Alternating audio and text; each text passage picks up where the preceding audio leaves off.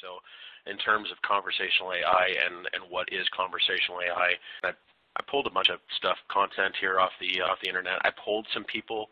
I polled my mom. I polled my wife.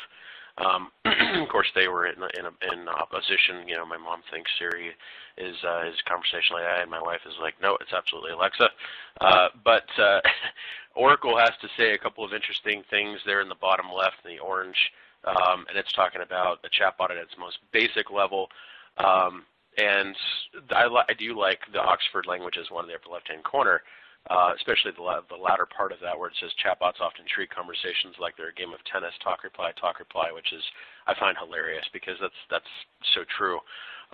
If you'll notice, one common thread through most of them is that they say that a chatbot or a conversational AI tries to be or emulates or acts in lieu of a human, which is kind of interesting because I think at the beginning that was kind of the goal and there were a lot of chatbots that were deployed that I think were almost a little bit deceitful in a way to make it feel like it was a human, and then you realized with some of those canned answers and the fact that it was typing so darn quickly that it couldn't possibly be human. And then when of course it couldn't understand you and it went into a loop, that was even worse. But really and truthfully, what I'd like you to do is take a step back and think in terms of this. Conversational AI is really nothing more than a conversational user interface.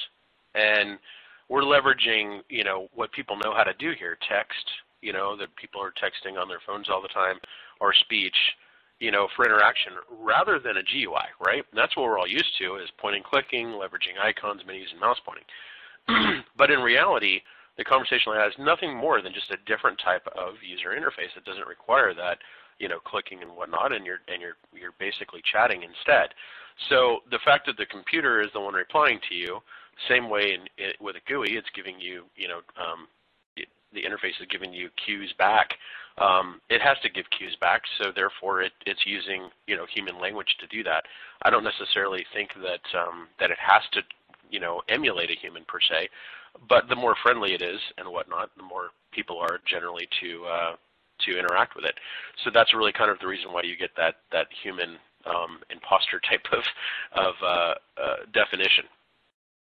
So what I really want to show you here is that it's really not any different than any other kind of user interface that you would employ. So if I take a web page and I integrate that with a ticket management system, I get a service management portal, right? I'm sure a lot of you guys have interacted with that before and understand that concept.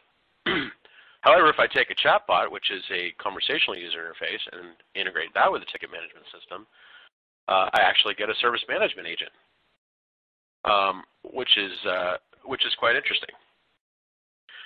It's functionally capable, like the service management portal, but it is actually kind of a little bit of a different animal.